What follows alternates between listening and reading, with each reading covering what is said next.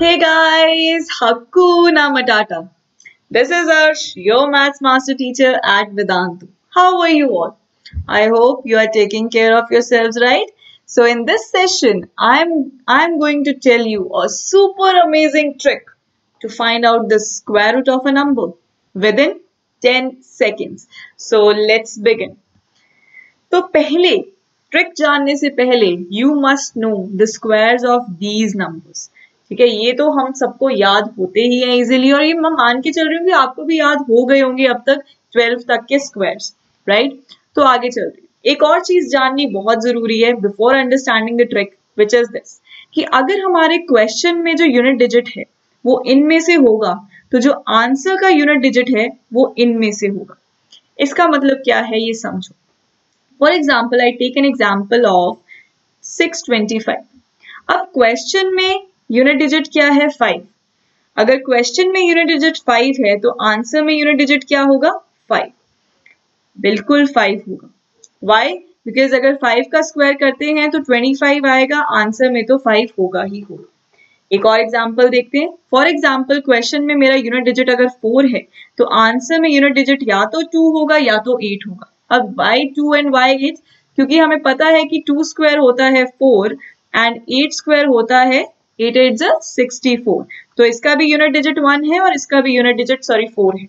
ठीक है. सिमिलरली अगर 6, चलो 9 को उठा लो, तो 9 अगर क्वेश्चन में यूनिट डिजिट होगा तो आंसर में यूनिट डिजिट क्या होगा, या तो 3 या 7. क्यों?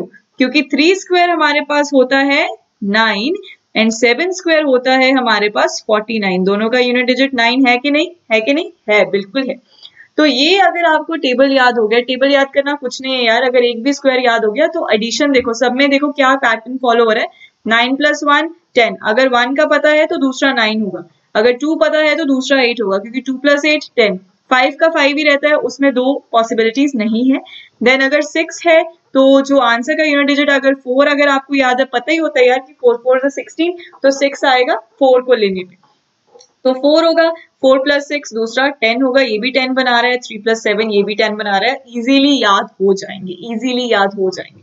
अगर ये याद हो गया, उसके बाद का क्वेश्चन तो यार हलवा है, हलवा, ट्रस्ट मी. चलो देखते हैं, फर्स्ट क्वेश्चन देखते हैं. तो फर्स्ट क्वेश्चन जो आपके सामने है that is √ of 529, square root of 529. तो इसमें सबसे पहला स्टेप क्या होगा कि you have to look for the unit place. तो यूनिट प्लेस पे क्या है हमारा, ये 9 है, राइट. यूनिट प्लेस पे क्या है 9 है.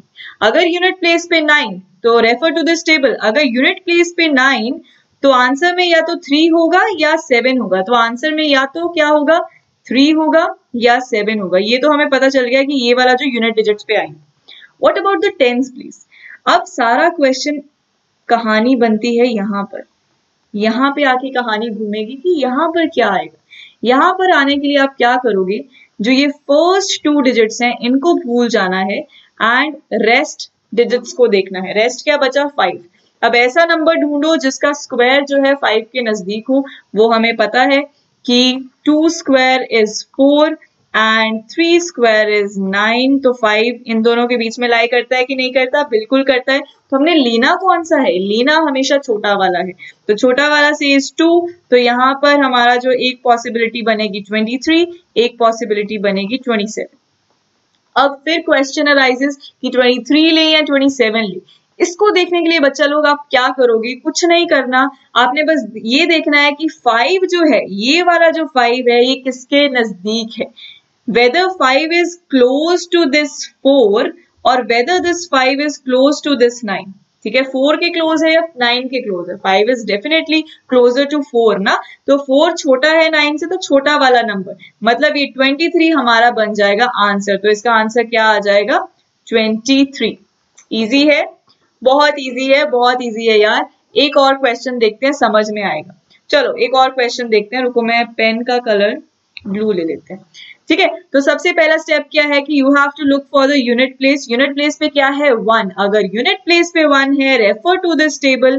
तो 1 है तो क्या आएगा आंसर में, या तो 1 आएगा या तो 9 आएगा, राइट.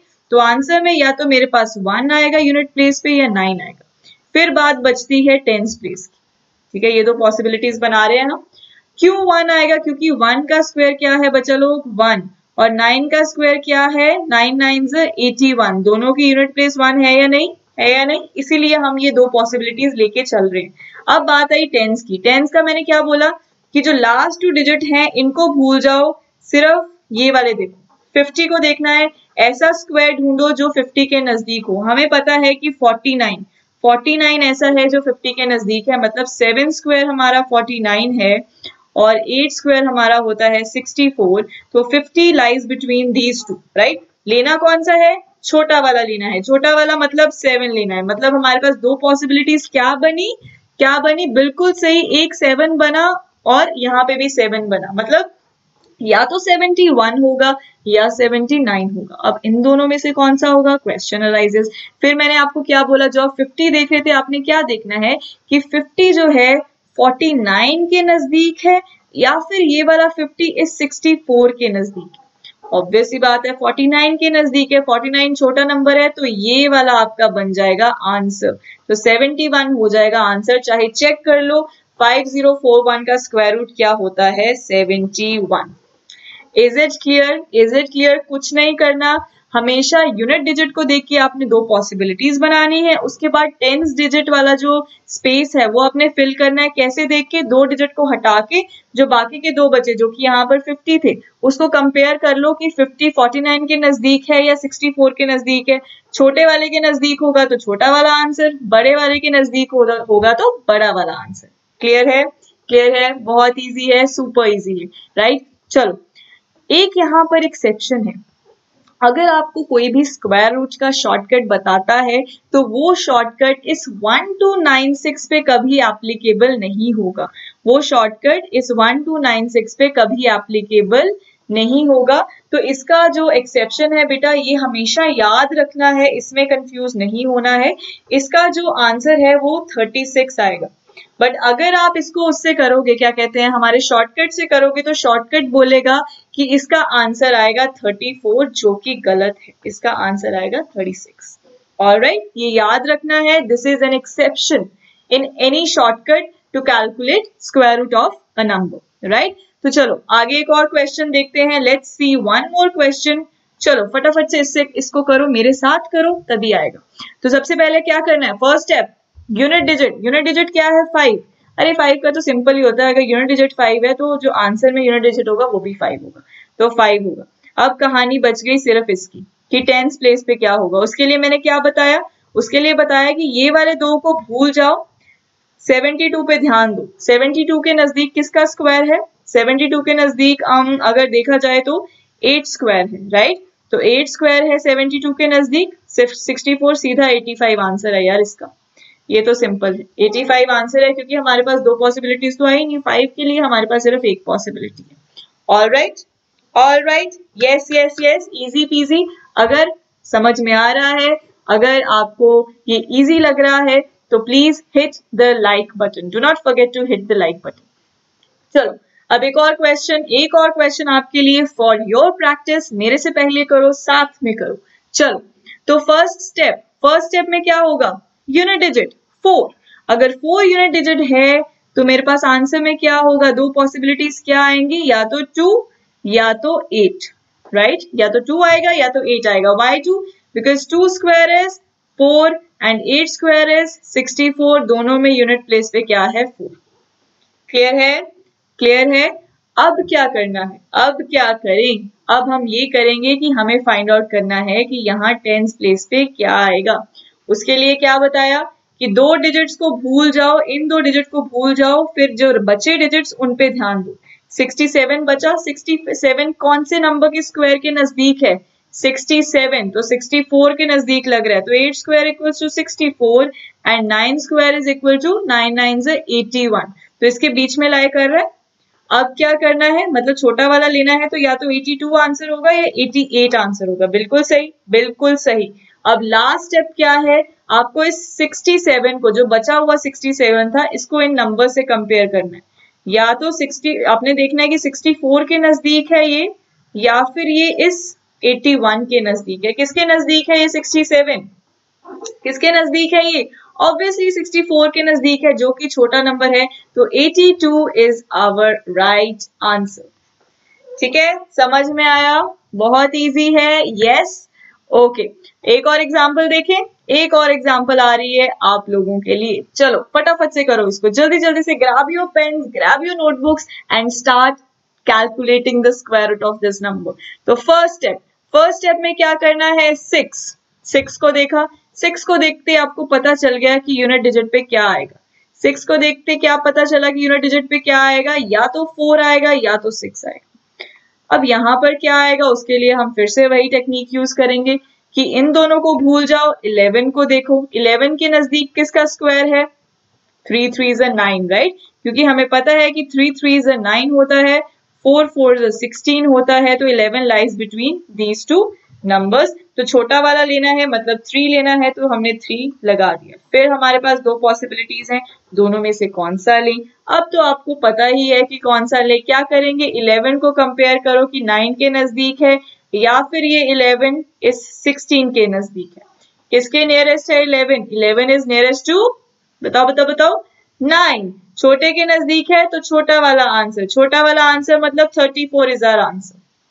क्लियर? तो हमारा यहाँ पे आ गया 34। Very easy, super easy trick, right? एक बार क्या, थोड़े 10-15 क्वेश्चंस आप सॉल्व कर लोगे तो आप चुटकियों में, ट्रस्ट में, चुटकियों में निकाल लोगे, सेकंड्स में निकाल लोगे किसी भी नंबर का स्क्वायर रूट। सीरियसली बेटा, this is like this only, okay? तो अब एक और चीज बताती हूँ कि अगर सपोज कोई बड़ा नंबर आ जाए ना, जैसे यहाँ पे हम 2 डिजिट नंबर लेके चल रहे हैं। Suppose, let me clear this for you.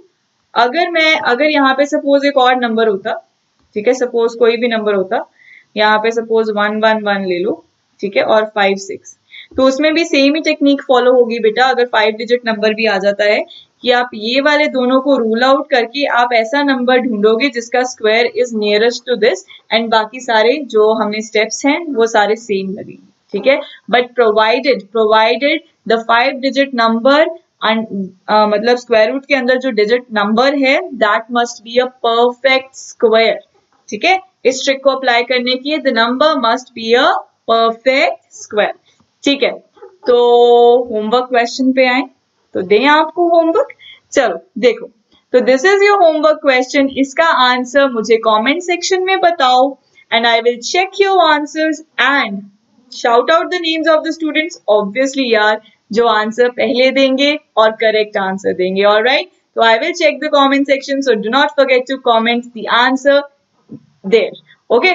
So, but before that, whoa, stop here. I need to make one announcement, very important announcement. Vedantu has come up with this Pro subscription, Vedantu Pro subscription, which जो link है यहाँ तक पहुंचने का that is given in the description box below.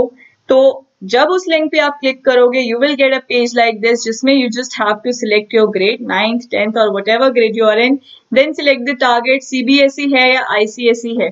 Target select किया, get subscription पे गए, तो क्या मिलेगा यार इससे आप ये पूछो कि मैम क्या नहीं मिलेगा? सब कुछ मिलेगा, एवरीथिंग इज देयर। आपके notes, assignments, test, best teacher से पढ़ना, देन माइक्रो कोर्सेज। अगर एक बच्चा ज्यादा चैप्टर्स करना चाहता है तो he can opt for the micro courses, even the long term courses are there, everything is there बेटा, everything, doubt solving, everything you will be given, okay. तो आप ट्रायल के लिए 1 मंथ का लेके देख लो, ठीक है, थोड़ा सा टाइम दे दो वेदांतु को, देखना बहुत मजा आएगा कि आप अपनी मेंबरशिप को इंक्रीज कर लोगे। एंड अभी डिस्काउंट भी चल रहा है, अगर आप ये ADK pro coupon code use करते हो तो यू विल गेट 15% डिस्काउंट। और क्या चाहिए यार, प्रो बन जाओ यार, अपने सब्जेक्ट में प्रो बन जाओ, ठीक है। तो you will be given these live classes, personalized attention, full recordings, assignments, tests, everything, what not. So go and subscribe to this new thing that the Vedantu has launched, ठीक है। So that was all for today guys. So bye bye, see you.